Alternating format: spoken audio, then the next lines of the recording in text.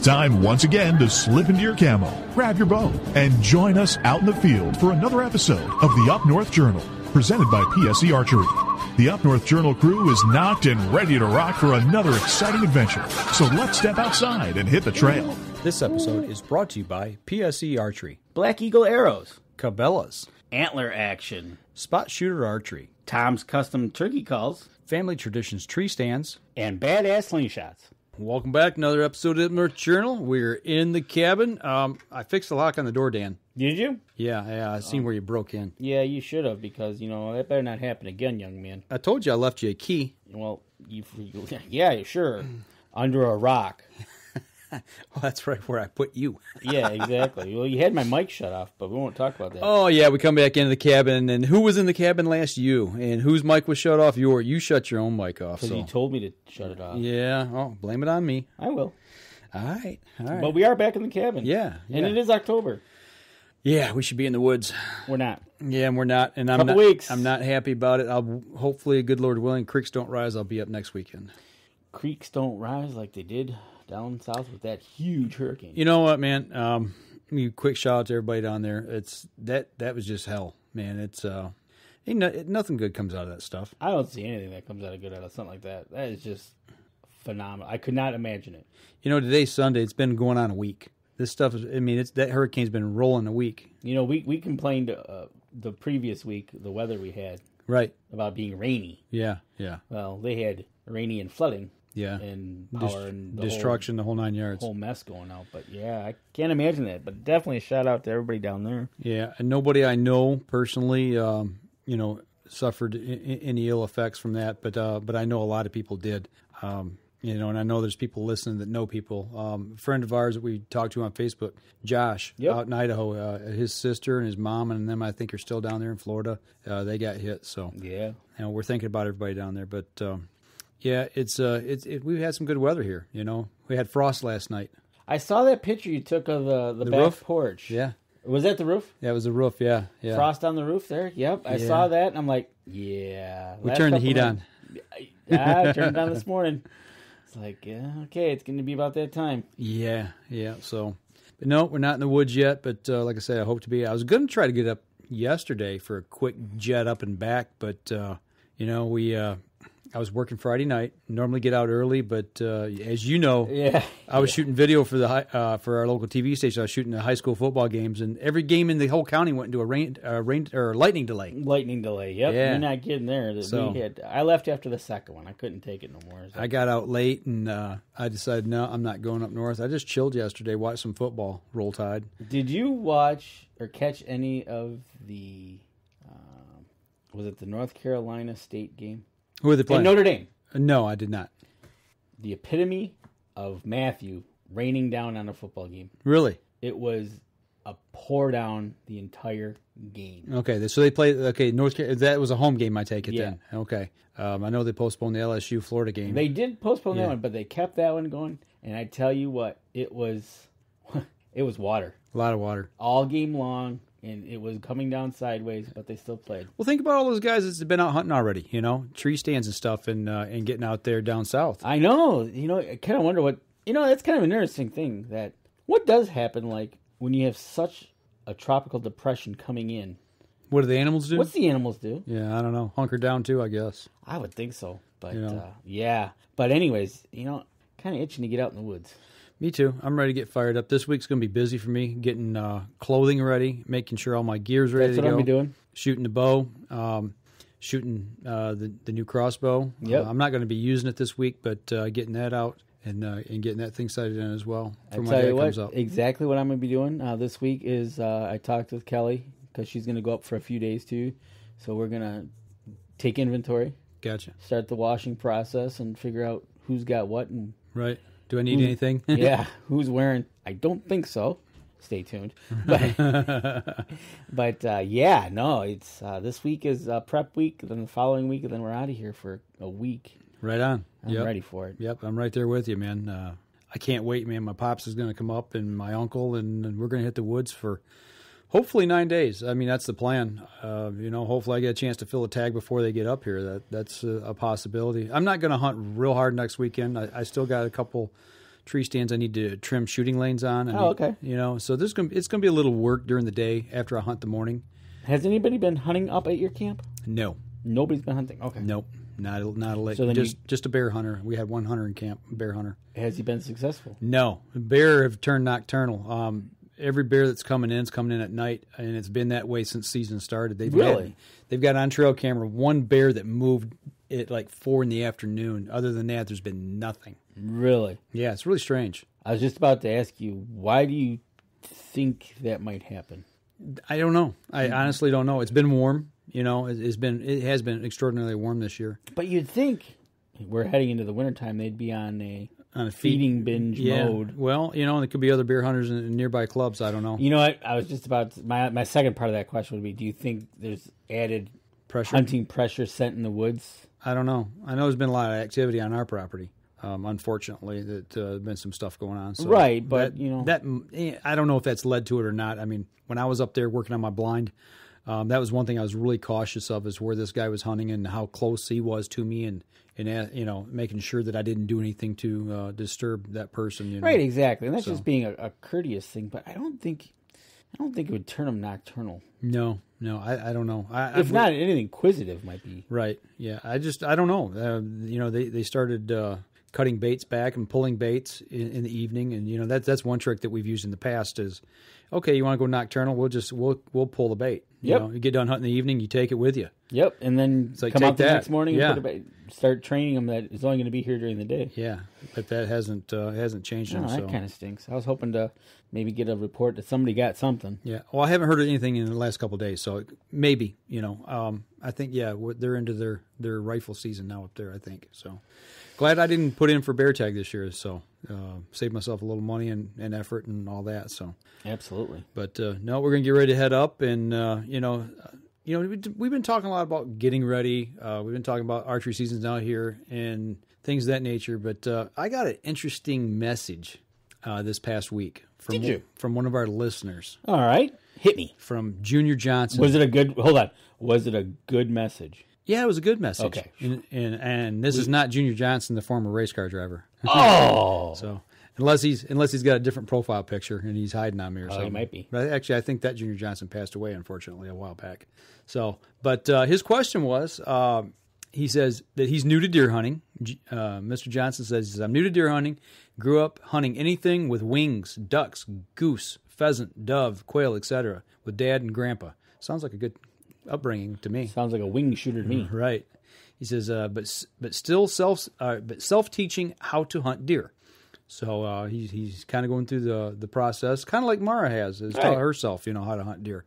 So, but he says today was his first time taking a climbing tree stand out.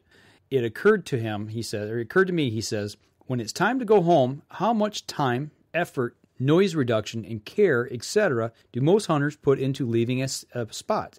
Sounds silly. Never thought about it myself, he says, but once back on the ground, hungry, tired, thirsty, being eaten alive by mosquitoes, my patience ran out quicker than I would like to admit. So, in other words, how much effort and time and quietness and stealth and all that do we put into leaving a stand, so to speak? So we're going to answer that question here on the show. But before we get there, why don't we just take our first break? Because I think it's a two-part question myself. I think so too. And we'll come back and we'll answer that. And we also going to have a special guest on here later on tonight. So we'll be right back after this. I shoot PSE because I like one pin to 40 yards. I shoot PSE for the perfect combination of feel and performance. I shoot PSE because you can shoot lighter poundage and increase arrow speed. I shoot PSE for the fastest bows on the planet. I shoot PSE because my livelihood depends on my bow.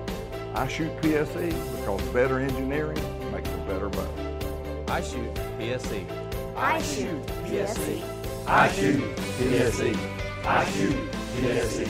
Experience PSE. Experience performance. We know the future of hunting depends on our nation's youth. But did you know that in many states, it's illegal for you to take your son or daughter hunting until the age of 12 or even older? As a result, we have fewer young hunters, and the Families Afield program is designed to eliminate those barriers. Hunting is safe, and the safest hunters afield are young people with adult mentors. Visit our website at familiesafield.org to find out how you can bring more families afield.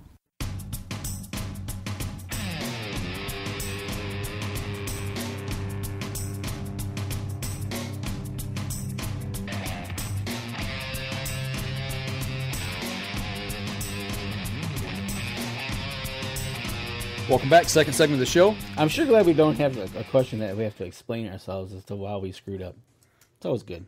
What are you talking about? I don't know. Just afraid that we're going to get one of those questions. And why? Oh, why we missed a deer or something like that? Yeah. Okay, I got you. Well, it's I've been there. I've made. Oh yeah. All right. So how do you want to handle this question? All right. Well, I say okay. We need to answer the question about getting away from the tree stand, but I want to start getting to the tree stand. Let's do that because now you can start. Let's just take you're elder. You're an elder to me, so I'll let you go first. Oh, okay. We're going to go that route, huh? Yeah. Playing the age card here. Absolutely. All right. So here it is. Okay. To me, it depends on what style of hunting I'm doing, but 9 times out of 10 this time of year, I'm definitely hunting out of a ladder stand. Okay, I was going to say let's do it. Let's say we're bow hunting. Okay. Are we assuming the ladder stand's already put up? And he's using a climber. He's already got his tree picked out. He's got it trimmed back and everything's trimmed. And see, that's the problem I'm at right now is I don't have everything trimmed on all my stands. I got some ready to go. Okay, so let's go with you're going to be up there this weekend. You trim it all up. You're ready to go. So in the following week, you're up there, and I'm going to go out. Okay. Yep. First thing I'm doing, I'm looking at wind direction. Number one. And the weather, figuring out, okay, where am I going to hunt? What's going to lead best to the sets that I got? And I've got different sets put out to where I can hunt, different wind conditions. That way I don't get busted. Hopefully, if you got a little breeze blowing, I try to play all my cards. So when I set something up, I also try to set up an approach. Am I going to have to come in across a food plot? Am I going to go down the edge of a field? Am I coming down a 2-track and stepping into the woods? I try to stay off deer trails. I don't want to go through a bedding area. I try to plan all those things out to where my approach is as quiet and scent-free as possible when I get to the stand. And my approach getting into the stand is just as stealthy. I mean, and I think that goes with anybody. You try to get in as quietly as possible.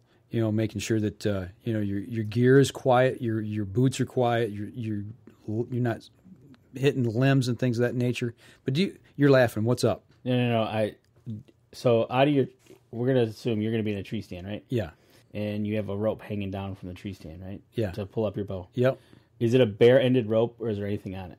Let me think. No, all mine are bare-ended. Okay. I don't put a carabiner on the end because I don't want to click. I don't want it ticking against a cam or part of my bow. I don't want it ticking and making a metal noise against the ladder or a limb. I've seen a lot of those ropes to help you up have that, and exactly the carabiner. I can guarantee you'll hear the click. Yep, that's a sure thing.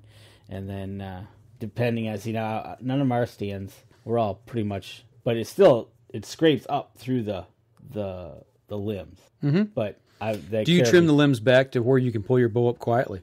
If you pull it up the front of the tree stand, you're okay. You're okay. Okay. So well, let me ask you this: your rope, the end that's down at the ground, does it touch the ground or is it hanging up off the ground? Do you have it the right length when you make a knot on your bow that your bow can hang without touching the ground? I lay my stuff. Our ropes we lay our stuff on the ground, tie it up, and then pull it up. Okay. It doesn't hang freely. Short. It doesn't hang short. Mine hang short, but I tie them to my stand, so they're not flapping right, in the wind. Exactly. That way it's not drawing attention. There's an area, there's a tree stump, kind of branch stump. We can tie it off so it isn't in the wind. Okay, when you get it up in the air and you get your bow, do you let it back down or do you tie it off on something? We pull it all up and we tuck it in behind the tree stand. Okay, gotcha. All right, keeping movement to a minimum. Trying to, yep. Gotcha. Okay, that's good. No, we think a lot alike. Okay. So now the tree stand I'm referencing, I go up from behind and I kind of come into the tree, into the stand. Okay, you climb up over top? Yes. Okay. Whereas yours, since you're using ladder stands, you're right in the front. I don't use hang-ons, man. I'm done with them. I won't say I'll never use one, but I do have a climber. I've never used it. Actually, it's my dad's. He's used it in the past. It's just something I have. I've never used one, so I don't know.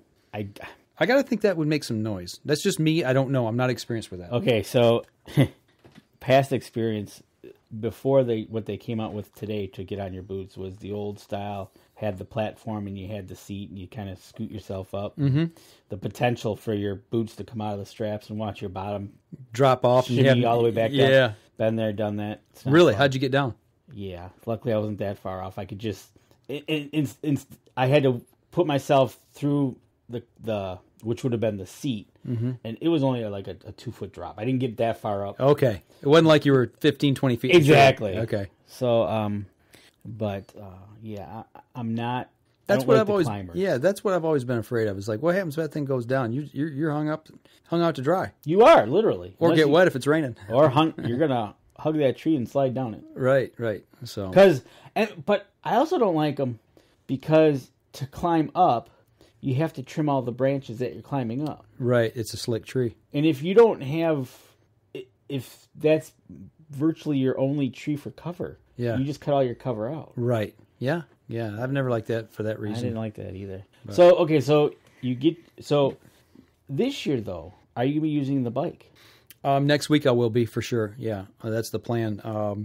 And I didn't think this process through very well. Okay. Because I'm thinking, I got the bike, I've been riding, I'm ready to go, yada, yada. And now it's like, okay, well, if the kids go, how are they going to get out? And I'm like, oh.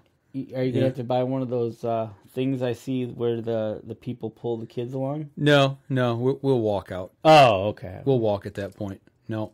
And I've walked out in the past. I mean, I do a lot of walking. I don't like driving. I mean, once the chaos starts of rifle season and everything going on, I usually walk, or I used to walk a lot, and there's just been times I'm like, you know what, everybody else is driving, you know what, it ain't going to make any difference, and I'll just drive and park short, and it's because it's all at that point messed up anyway. So exactly. So I'm probably going to be hunting.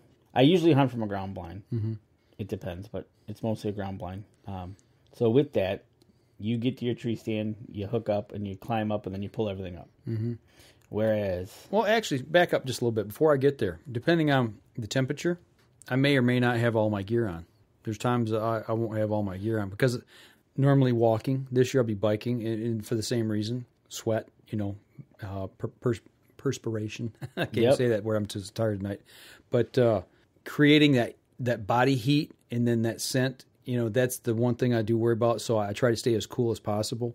And I'll stop short, and especially with the bike, I'll stop short. I've already got my places picked out where I'm going to stop and finish getting dressed, my coat, what have you, whatever gear I got to put on, and then make my approach in from there. Okay. So that's something I do as well. See, what I'd do is I'd go in, get into my blind, and then I like to I'm pretty much unzipped everywhere I can be. Mm-hmm.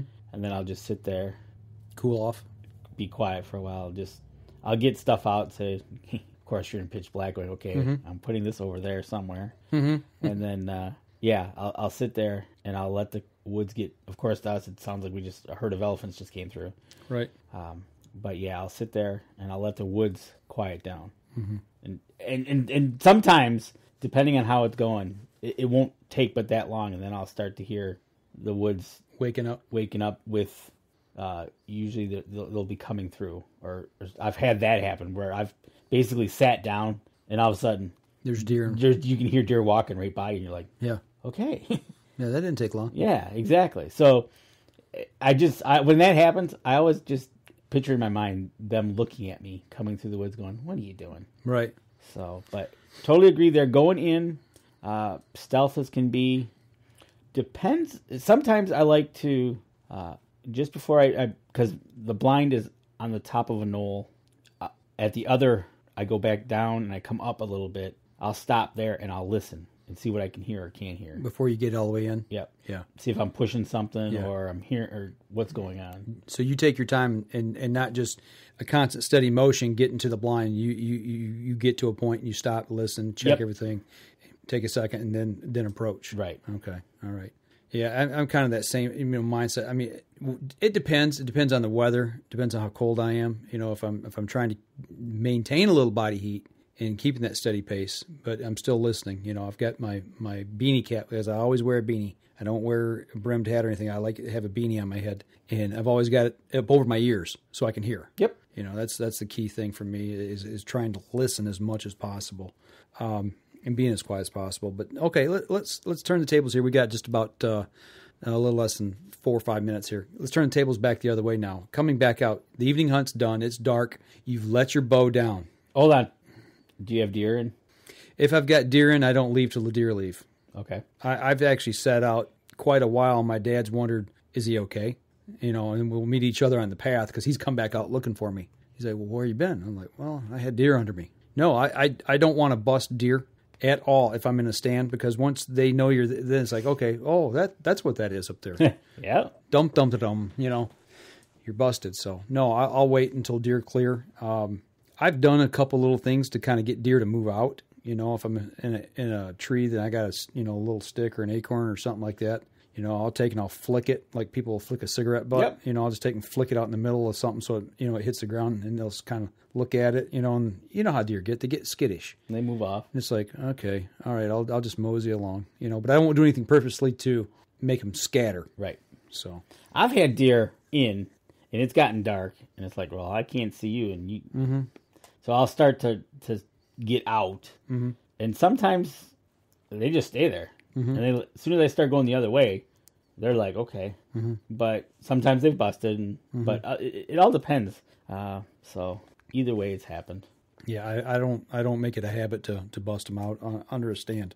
But I have stayed there too. So let's say we get out. There's no deer. We get down on the ground. Do you have an approach getting out? My approach on getting out is making sure I have everything, and then I usually don't. I pretty much should be able to see the trail anyways. So I would say, do you use a light? I won't use a flashlight because if I'm hunting if I'm in my area by myself, I know the trail to get back, so I shouldn't need a flashlight. Mm-hmm. If I'm hunting with my cousin who usually hunts, we hunt together. We have a meeting spot at the top of the hill. Okay. So I'll get back to that spot and then I'll just wait, get quiet. And do you leave just as quietly as you approach? Because that's the crux to his. I want to say Junior Johnson's question here. I try not to make an exorbitant amount of noise. Yeah. I guess in a way, yes. Yeah. I guess I really never paid attention. I do. I go out as stealthy as I come in, and I just quietly. And I won't strip out of extra gear. I mean, oh no, until I'm way away from the stand. No, because the same thing as wearing scent clothes. Scent-free clothing. I if it's warm and I'm generating body heat, I'll start to strip out. Take my coat off. And if I've got a hoodie on, my scent lock hoodie on underneath that, I'll take that off. I'll get down to my base layer, and then my pants. I'll usually it's like a chest style zip up, and I'll unzip that all the way. Right. When I get back, if I'm meeting I'll get back to the meeting spot, and as I'm waiting for him, mm-hmm. that's when I'll start taking off the stuff, putting it away, switching to my other stuff that I got. But I want to say I guess I don't leave in a rush. What if there's snow on the ground? If there's snow on the ground. Do you just trudge out? Or do you try to go stealthy? And even in snow? Even in snow, it's a little bit quieter in snow, but you can see a little bit longer. Yeah. But usually because I'm on the edge of the swamp anyways, it gets darker faster. Right. And I'm like, okay, it's dark out. Okay, so now let's take it a step further. You get out, and you're, let's say you're between, how far is it from your meeting place to your stand? 50 yards. 50 yards? Oh, it's pretty close. Yeah, I'm on the next hill over. Okay, I got you. All right, well, out to the road, the 2-track for mine is probably 70, 80 yards to the nearest 2-track, depending on which way I go out. Oh, okay. From the stand, I'm thinking about my new spot. Even on the 2-track, I'm quiet. And if I see deer in a food plot, one of the food plots I'm passing, I stand still, don't move, because I don't want to bust them out of a food plot either. I want the deer on the property as a whole to feel as safe and secure as possible. I don't, that's one reason I don't drive the property during hunting season. I try to stay off the roads. I try to walk in and be quiet as possible. It's the same coming out. I want the whole area to be as quiet as I possibly can and not alert them to my presence, even in the evening coming out. The only time I might not is if I got a deer down and I'm going out to recover. Obviously, you're going to make some noise. Yep. Or it's the last hunt of the season. and I'm wrapping everything up at that point. If it's the last hunt of the season, that's a different story. You're right. It's like, okay, all right, game over. We're done. Yeah. Tag lunch. Let's go home. Yep. Take my tag lunch and go home. Right. But I guess going out pretty much the same way going in. Maybe not as slow going out. Yeah. But once I get to my meeting spot, then I just sit up there and usually watch the moon or something. And when my cousin starts to come out, I'll depending on how dark it is, I might catch his light coming through, or I'll hear him bust deer coming through. And do you ever sit and play jokes on each other? Like whoever gets there first, you try to scare them? No, not really. Oh, I've done that during bow season, not during gun season. Yeah, don't do it during gun season. I might sit back off 2-track, and I've done this with people I've hunted with before. And you sit back and you watch them, and they're standing there for a second, and all of a sudden, pick up a stick or something, throw it out there, and you see them turn around and look, and then I'll whistle at them. Like, ha ha ha, very funny. Yeah, No, don't do that. So. It's one of those things. But no, then we take the 2-track out, and usually the 2-track is pretty quiet. Yeah. Have you ever just sat real still in your spot, waiting for them to approach, and it's dark, and seeing if they see you? Oh yeah. Letting them get as close as they can before they see you. Oh yeah. Yeah. It's kind of a just real quick off subject. He has a pair of mossy oak tree stand rubber boots, and for some reason, the tree stand pattern on those boots are almost like all white. Okay. Yep. So I can watch him, and I'll pick up his boots before anything. Okay. And I'm like, okay, that's him. He's coming. Yeah. All right. But yeah, no, that's kind of a good question. Yeah, it was a real good question. So yeah, in a nutshell, I try to leave as stealthy as I go in. It just there's other variables that factor in, but for the most part, I always try to leave my area as unobtrusive as I entered it. Especially if like you said, if we're in the beginning of the hunt all the way almost, unless it's the end of the hunt. Right. Gotcha. Like you said, it's the end of the hunt. We're done. We're getting out. We're gonna probably head back and pack anyways, and it's probably tag soup anyhow. Gotcha. All right. Well, I'll tell you what. Let's take our next break. Step outside. We're going to try to make a quick phone call here and see if we can get somebody on the line here. So we'll be right back after this. So what do you do when you've completely redefined the way bows are engineered? When you've reached the pinnacle and the band starts playing your victory song, you start a revolution out of thin air. Introducing the all-new PSE Carbon Air, engineered with true carbon technology to be the lightest high-performance bow in the world. Experience PSE. Experience performance. We know the future of hunting depends on our nation's youth.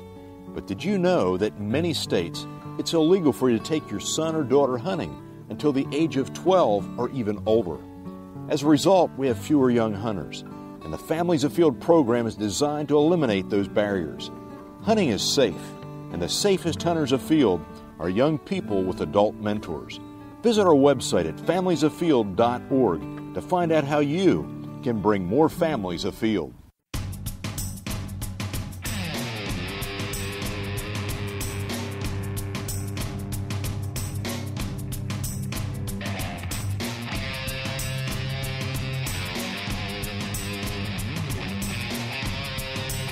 Welcome back to the next segment of the show, and we've made a phone call, and we have actually got somebody on the line. Dan, tell us. Yeah, we do.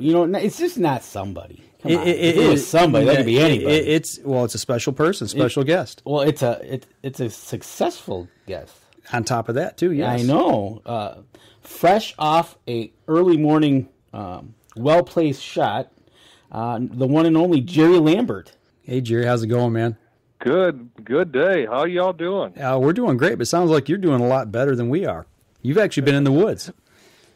I had a really good day today. In fact, a really good weekend. I had an article in Woods Water News talking about October bucks, hunting hungry October bucks, and I just got a buck early October again, and one thing we look for is early cold fronts, and one just came in. I knew it was going to be a good weekend, and it worked out well for me. Man, has the temperature dropped or what? It has gotten nice.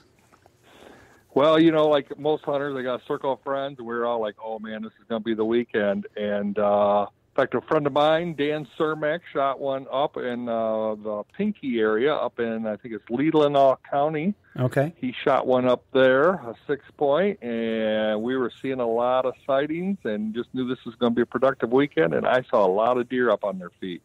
So it was very, very fun weekend to be outside. So was it because of the cold front or your other article where they're hungry? They're hungry. Well, I think both. The cold front gets them up on their feet, and then I was hunting where acorns were falling, and the deer seemed to be headed that way. I saw deer quite a bit during the daylight hours, all parts of the day, Saturday, and then went out today, which is Sunday morning, and got the buck at 8 o'clock. So it's an hour after daylight, He was still on his feet, and, up until the cold front, most of my pictures of bucks were at night. So the cold front helps get them on their feet, is my opinion. Okay, very nice. I think it's a very well documented opinion now that you got pictures of an 8-point you got holding in your hands. But you know what? This is a beautiful looking deer. You shot it at 8 this morning. It says you saw some small bucks. Yeah, yesterday I was hunting that same stand. It's a good morning stand. It's where I got my buck last year in October. I got that one, I believe it was October 20th, if I remember. It's in between two cornfields. There's a big swamp that they head into to bed, and I'm in like a staging area of various hardwoods, and it's also near a pond, which I feel is very important in the early season because deer and turkey. I saw a flock of gobblers go get a drink, and yesterday morning I had 2 bucks, talking about the cold front, 2 bucks sparring underneath my stand, a little 8-point and a tall 4-point. They were sparring underneath my stand and harassing this group of does. They went through, and then 2 more separate bucks went through. And last night I was hunting the edge of a cornfield in a swamp because bucks seem to like to cruise up and down those edges.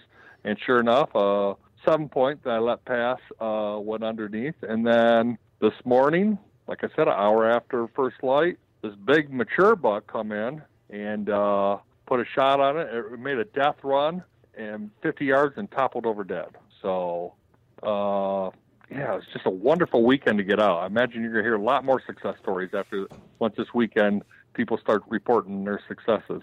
You know what? That's awesome. So how far was the shot? He was about between, it's hard to estimate when they're way out there, but 10 or 11 yards. way out there. Wow. Man, pushing that effective range. Out there. He didn't have a clue you were there, did he? He did not. I seen him for just a second. That's the other thing this time of year. There's so much foliage. I'm like, oh, there's a buck. And he started heading down this lane towards the pond, which is away from me. And I was like, well, I'll try grunting in. I was like, wait. All of a sudden, he turned. He came in, so I did he got behind a big tree. I drew back. He stepped out from the tree, and I let the arrow go. And I got to tell you, man, that arrow, I used the Rage Broadhead, went all the way through both lungs and, from that height, and went straight down through both of them. And I think it cut an artery going into the heart, too. Anyways, he just takes off on a death sprint. And this is outdoor radio, so we can talk about stuff like this, right? That's right. And he just falls on his chest. I think you've seen videos of that. I think that actually, of all my deer I've shot, this is the first one that's actually done that, where his legs just kept giving out, and he just kept going down on his chest. He was just snowplowing. He was sprinting, and he hit 50 yards, and he head first into a tree and bounced.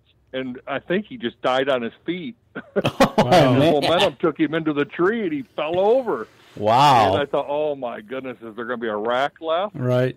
Well, since I am an outdoor writer and I utilize a lot of pictures, I usually, take the tongue, put it back in the mouth, because dead deer have their tongue out. So for picture, and I got some water, cleaned his face off. Well, I'm like, what's up with his jaw? His jaw's just hanging. Oh, he broke his jaw running into the tree. Oh. So I did some creative photography and kind of adjusted the photo so the jaw wasn't in the pictures, because it's a mess. Man, that's creative photography. Yeah, I'm looking at the picture right now. Man, look at the neck on that guy. He's a big buck. He's a beast. He's a brute. Were you able to age him? It's hard to say. He could be as young as a 2.5-year-old. He could be a 3. I don't think he's much older than that. So it's hard to tell if he's a 2.5, 3.5-year-old. Yeah. I don't, I can put him in those 2-year categories. I don't put complete confidence in putting them in one category. Right. I have a lot of people say, that's a 3.5, that's a 3.5-year-old just by how big he is and stuff. But I don't know. He's a nice deer. That's the bottom line. Now, and this is a Southern Michigan buck, correct? Yes. Okay. Yep. Southern Michigan. Okay. Southern Very nice. Michigan. Yeah, look at all the green that's behind him there. I know, look at all that green. It looks like turkey season out there. You getting acorn drops down there now, and trees starting to turn down by you? The acorns are just starting to drop enough to get them in the woods, Okay. and there's just a slight turn in the color. Okay. But man, I tell you what, nothing like cold fronts.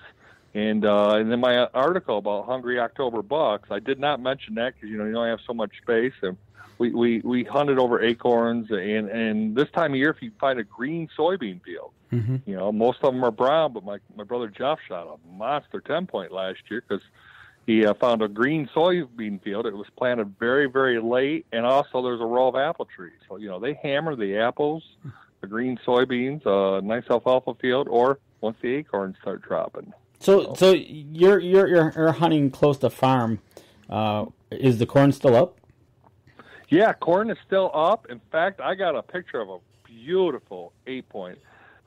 He's just a regal-looking buck, huge body. I thought maybe this one was it and just busted its horn. And then I realized, no, that one and for the people who can't see the picture, the buck I shot is a big 4-point on one side. And then the other side's a huge brow tine with just a beam coming out, going off sideways. And it just kind of, there you see where one part was broken, but it kind of grew.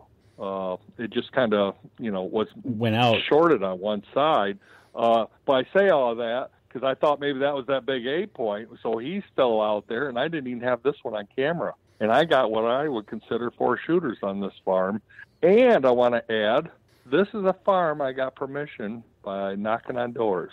Oh, you gotta like that. I hunt private properties. I hunt property I own, but this farm's close to my house. I went and knocked on doors, and it still can be done.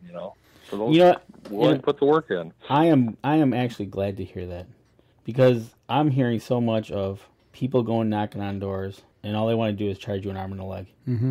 And rightly so. It's their property. It's their property, but it's like. Not like the old days when you used to try to go and maybe work out a deal where you'll help them on the farm if you can hunt the farm. Right. So that is good to hear.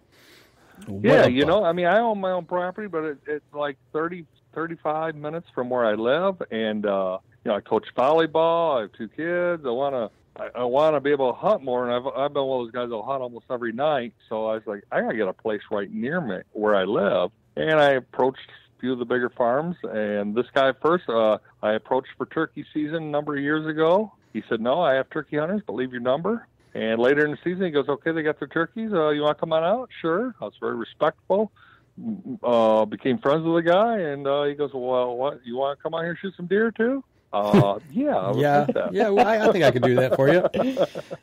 Yeah, I like that. So and tell you the truth, I only bow hunt it, and it gets hammered by gun hunters.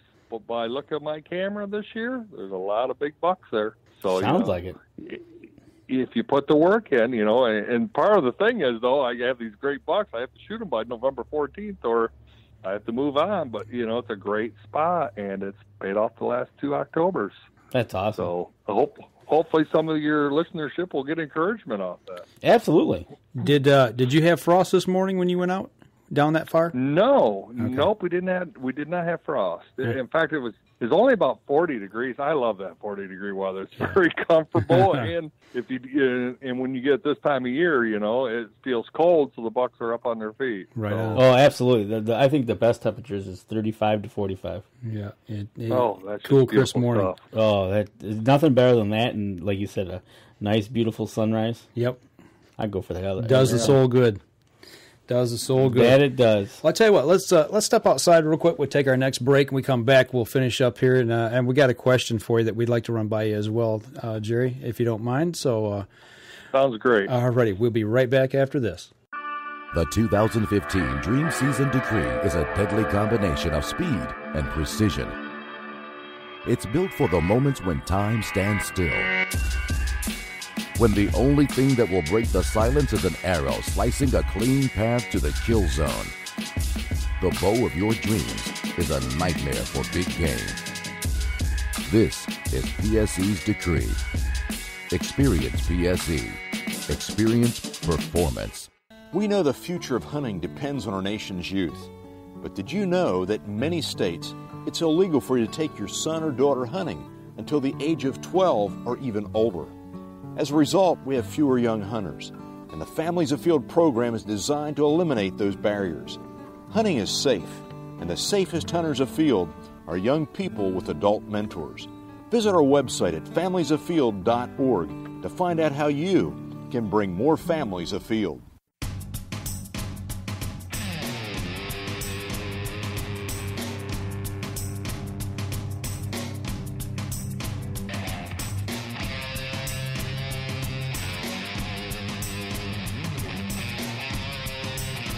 Welcome back, everybody. Last segment of the show. We still have Jerry Lambert on with us tonight. We just talked about a great story on an early season buck. Are you gonna? I got a question. Did you take it in to process it, or do you process it yourself? You know, I took this one into process. I do both. I process. Okay. I take them in because of the warm weather. I had to get a boy back to college. I coached volleyball. I didn't have the time to process. You know, I can't let it hang for a couple of days. It got warm today, so I took this one to a processor. Okay, yeah. You know, I know the parenting thing seems to be getting in the way of hunting. I totally agree with that. Right on. Yep. You know, Mike had senior pictures today. Yeah. You know, isn't it funny how life gets in the way of hunting? Strange how that works. Yes, and the funny thing is, so we take Noah back to U of M, and I'm on his campus. I'm thinking, I'm probably the only guy that shot a buck on this campus today. You're probably the only guy. Different world there. You think? Yeah. You're probably the only guy that went hunting. Yeah, right on. Amen to that. Yeah. Definitely. But you know, before we got you on the phone tonight, Dan and I, we had a question from one of our listeners, and we answered it. And you know, I thought, you know, you're an experienced hunter, so we're going to pose this question to you, and kind of see how you approach things, Jerry. But what we've got is one of our listeners named Junior Johnson. He asked us, he's a self-taught hunter. This is really his first year in the field deer hunting, and he's using a climbing stand. And as he's coming down, it dawned on him. He's like, should I leave my stand the same way I approached it, you know, in a stealth mode, or do I just, you know, kind of go out and not worry about it? You know, he ended his question. He says, it sounds silly. He says, never really thought about it, but once I'm back on the ground, I'm hungry, tired, thirsty, being eaten alive by mosquitoes. My patience ran out quicker than I'd like to admit. So when you're in the stand, you know, and it's nightfall, or maybe even during the day, and you've got to get back to your truck and head home, how do you approach, or how do you combat leaving that stand? Yes, I do like to leave quiet, just like I like to approach quiet. On the land that we own and have access to manipulate the way we do, we like to brush hog lanes even to minimize noise and to minimize scent distribution. Mm-hmm. So if I have a lane I can walk on where the grass is only ankle high rather than walking through weeds, that helps. So we think a lot of our success, when I say we, me and my brothers, we're kind of like a team and we do pretty well and hunt every year, is planning our entry and exits to and from stands. And to further answer his question, I have a stand I went to last night. I kind of talked about in the first segment where it's a swamp and a cornfield, and I have to walk along the cornfield quite a bit. And one thing I've started doing, because when a human walks, it sounds a lot like a turkey's cadence. Mm-hmm. Turkeys will walk in the same cadence. So I'll take a little turkey call and just kind of cluck at it as I walk. So if the deer aren't smelling me and all they're hearing is that noise, a lot of times they won't bolt with just the noise, and they have something to associate that walking noise with. The turkey, you know, mm-hmm. I don't know how much a deer reasons, but I'm thinking they're saying, oh, that's those darn turkeys, and they'll stay bedded so I can walk by them as long as I use an approach where they can't scent me and get up in the stand. So hopefully he finds that helpful too. Not only cover scent and watching your scent control you're using a cover sound, if that makes any sense. Yeah. In I fact, I found it worked 2 years ago. There's a stand. It was, in fact, just around the corner in the opposite direction of where I went last night, and it separated the swamp from a different angle from the cornfield. I knew they bedded close to where I had to walk by, but there's this thorn bushes on the outskirts of the swamp that covered any sight of me, and I always waited till the wind was right. I knew they could hear me, so that's when I started doing it. I'd carry the turkey call and just walk slowly and hit it, and sure enough, a really good-sized buck came in, and I missed that buck. I hit a branch and deflected it, but I feel much of the success to that night to getting a shot was for that little strategy of using the turkey call. See, now that's... go ahead. Well, and I was just going to say, a lot of times, even if that isn't it, as long as you, the hunter, believe that it worked, having confidence when you're out there is half the game right there. As something I was just getting ready to say as well, you think a lot of, like I do, it's playing that game and controlling the things that you can control. And whether things work or not, I've always, people say, do you have a lucky pair of socks, or do you do certain things a certain way? And we become, I don't know, I won't say superstitious, but we become repetitious. And if it makes you feel more confident in your hunt, you're going to be more successful, the way I feel. Yeah, and there's always little tips. I'm an outdoor writer, and I always get a little perturbed when I read these outdoor writers who will use the word should. You should always. I don't say should. It's an activity, deer hunting, go have fun. But I believe there's a lot of tips and things that can help you be more successful. For example, I share this one. A lot of people don't even think about it. A lot of times I'll use a decoy in the later seasons, like if the crops are down and I have a field edge and I know they're coming in, a secluded field, and they can see the decoy. Mm-hmm. Well, what is the nature? Survival of the fittest. Right. So I'll often put only one antler on and a buck just to direct where I want the buck to come in, because they'll come into the weak spot of the buck, the side without an antler, because that's a weakness. And it helps just put the buck that much further in a place for a good shot. So, those little tips really help out, I think. Yep, maximizing the things that you do have control over and trying to guide. Yeah. I mean, it doesn't always work, but if you can maximize the game in some way, the decoy trick, I like that, and I like the turkey call. Now, are you using a mouth call? Are you using a box call or a pot call? Actually, I use a little finger call. Push button. Trigger. Push button. So that way I can just take it out of my pocket and just kind of move my trigger figure every 20, 30 yards. And I just do a soft clucks. Nice. And, so it just sounds like turkey walking at the edge, picking at the corn. It's simple and it's simple. It is. Yeah. And it's just another little tool in the toolbox. And that's one thing. Yeah. And it's those little things like Jerry said. Yeah. Should you do it? Well, try it. Yeah. Maybe it becomes, don't use the word should, like Jerry said. If you enjoy doing it and it works, do it again. Yeah. And if it's a morning hunt and you're leaving the stand and you try something like that, who knows? You might get a coyote that might, hey, there's dinner. Yeah. Or breakfast, and you might get a crack at a coyote. You never know. You never know what you're going to see when you're out there. I've done that. It's funny you mentioned that. Yep, I've done that. So, have you seen, speaking of coyotes, anything on your cams that says this farm has got a lot of coyotes around? Actually, this surprise. I think I have a single picture of a coyote. Now, that tells me two things. Maybe it could tell me maybe there isn't as many coyotes, but it also tells me just how slick those things are. Mm-hmm. I mean, I've put cameras out in heavy areas where I know there's a lot of coyotes. I'll hear them every night and only get one picture. They are very amazing animals. If you want the ultimate animal to try to hunt, coyotes are incredibly wily. They are tough. And, I wish I could say the same for our place. It seems like we're covered up with them this year. I've got numerous photos of multiples, of couple with fawns in their mouths, during fawning season. So, Yeah, it's we've been pretty unfortunate this year, is the fact of where we're at. So we're on high alert right now for them. And they do add another species we can target.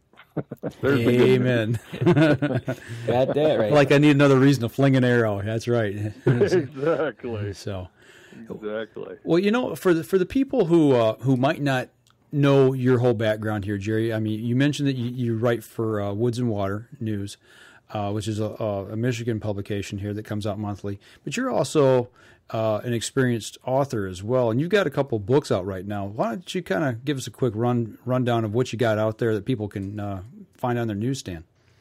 Well, yeah, thanks, Mike. I've got my background in outdoor writing. I released my first book, and I think it was 2011, if I remember right, Trophy Whitetails, and the Tales is Tales. And that book made it to number 2 in the outdoor charts, and got a lot of good feedback, so I followed that up with a book called The Hunting Spirit that has deer stories, my trip to Africa, elk, turkey, and that book did very well. So as a writer, I really like the creative aspects of it, so I wanted to try a novel. And but they say write what you know, and I wanted to keep my close ties to my outdoor roots, per se. So I decided to write a mystery novel, and it's called North of Wrong. I released that early in March. It's called North of Wrong, and what it is about a guy who wants to be a deputy, but he thought, hey, if I'm going to be a deputy, why not do it in the best place in the world, up north Michigan?